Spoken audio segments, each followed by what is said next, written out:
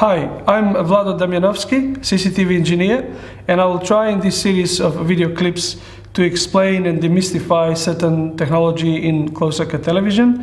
I will talk about cameras, imaging devices, lenses, video compressions, and many more topics that a lot of people are asking about. So I hope that using this you will learn more about it and you'll make most of your CCTV installation.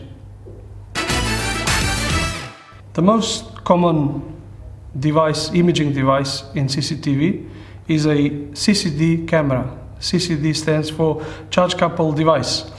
These cameras are basically converting light into electrons.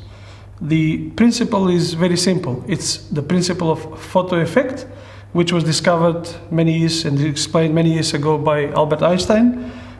Basically, the lens projects the image onto the CCD chip, and the amount of light produces more electrons. Where there is less light, there is less electrons.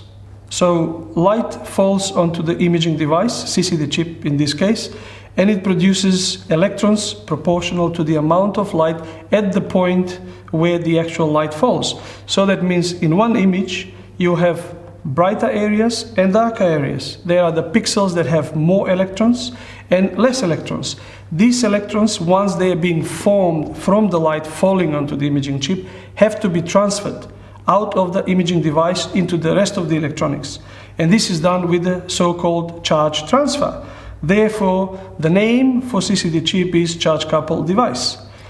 An important part to have in mind when this is shown and seen is that whatever number of pixels exist on the CCD chip, all of them have to be shifted down and then out. So it's a continuous operation that does 50 images a second, shifts down and takes it out to produce the 50 television fields for PAL or 60 in the case of NTSC.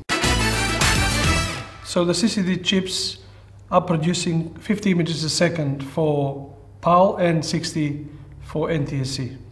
That means that every second we've got 50 separate exposures on the CCD chip for PAL and 60 exposures on the NTSC chips.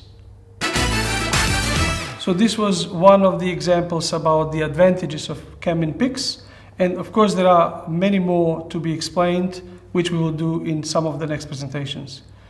And I thank you for watching and hope to see you in the next episode of CCTV Academy.